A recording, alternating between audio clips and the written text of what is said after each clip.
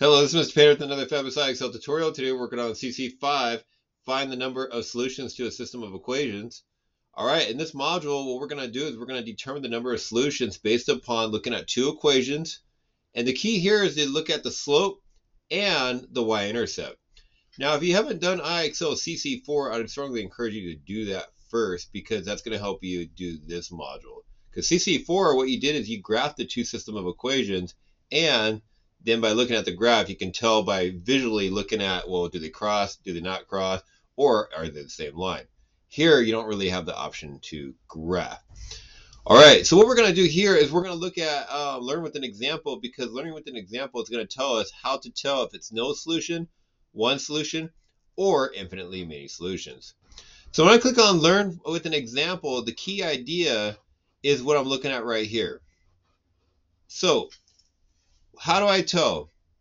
If the slopes are the same, but the y-intercepts are different, the system has no solution. If the slopes are different, the system has one solution. So if the slopes are different, it doesn't matter what the y-intercept is. Once the slopes are different, automatically it's one solution because the lines have to cross somewhere. And the last option, if the slopes are the same and the y-intercepts are the same, again, same slope and same y-intercept, the system has indefinitely many solutions. All right, so if you haven't taken a screenshot of this key idea, I would do that because this key idea is basically the answer going through this IXL. So take a screenshot, 5, 4, 3, 2, 1, and back to practice. Here we go. All right, I'm going to walk you through each one of these. Notice that both equations are exactly the same. If both equations are exactly the same, this has to be infinitely many solutions, because infinitely many solutions means the equation is the same. So infinitely many solutions, same equation, voila, first 14 points. How nice is that? All right, clear the board. Okay, next case scenario is we have the same slope, but the y-intercepts are different. So these are different here.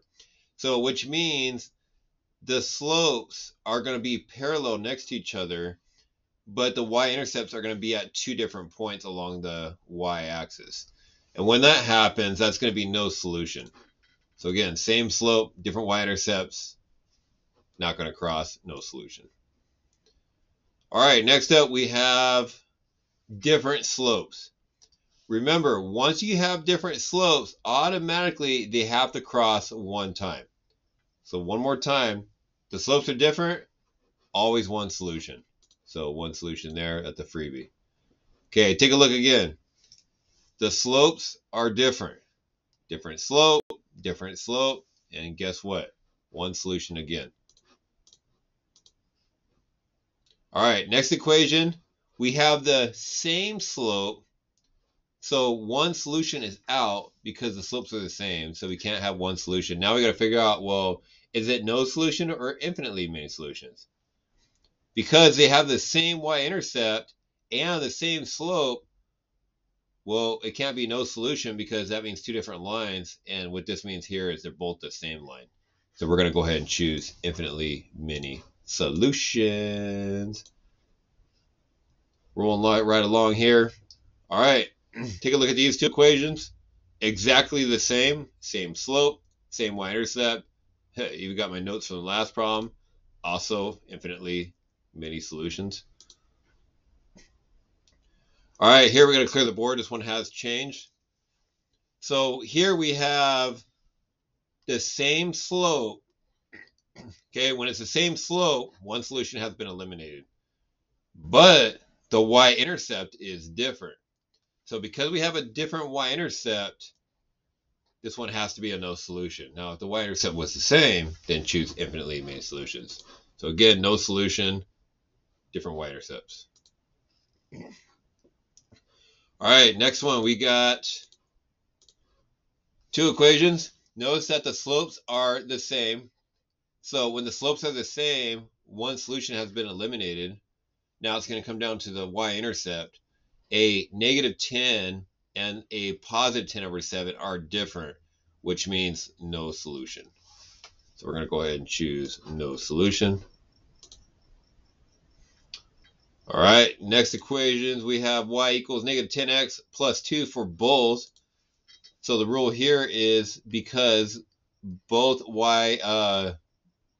slopes are the same, so one solution has been eliminated, and because both y-intercepts are the same, it has to be infinitely many solutions. So again, same equation, infinitely many solutions. Voila. And looks like we got 2 more equations to do. Here, checking the slope. Notice the slopes are different. And once the slopes are different, automatically one solution. So again, different slopes, one solution has to be. Simple as that. And our last equation, they're being sneaky here. Always on the last problem, they're being sneaky. So notice that they get rid of the y-intercept. So what exactly is happening here?